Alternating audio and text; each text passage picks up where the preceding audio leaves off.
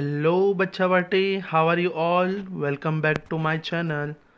We have already completed the part 1 of chapter 5, separation of substances. In that particular part, we have studied about what is separation. There are some examples related to separation and why we do separation. We have seen that particular table, isn't it? In today's lecture, we are going to study about first two methods of separation, that is handpicking and threshing. Let's study these two methods in detail. Let's start with the handpicking. What will be the handpicking? Can anyone tell? Pause the video and just think about it. As the name suggests, it is the separation of substances from the mixture using hand.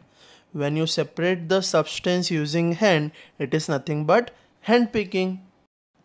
Now let's see where this method of hand picking can be used.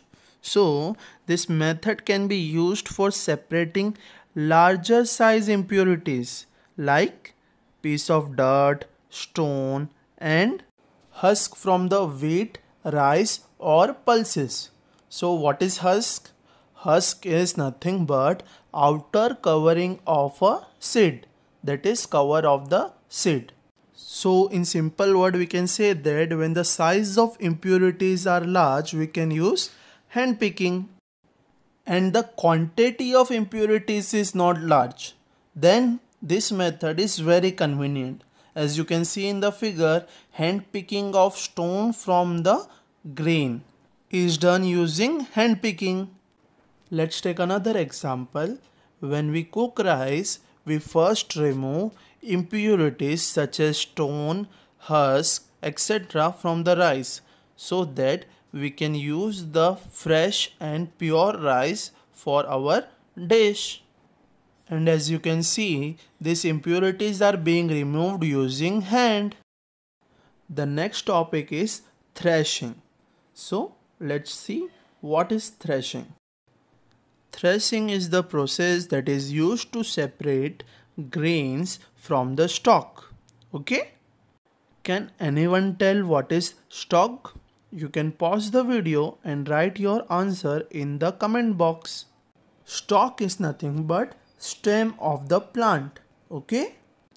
In this process, stalks are beaten to free the grain seeds, as you will see in the next figure. But what is the meaning of that? To obtain the grain seed, we have to beat the stalks. So the impurities and the seeds are separated. Okay, it's a very simple process. Sometimes threshing is done using bullocks and also machines. And the machines used to do threshing are known as thresher. When the quantity of grains are very large, then we use the machines to separate the seeds from the stems. Okay? As you can see in the video, farmer is beating the stalks to separate the seeds from it. Okay? And with that we have completed our two methods of separation. One is hand picking and another one is threshing. We will meet in the next video. Thank you.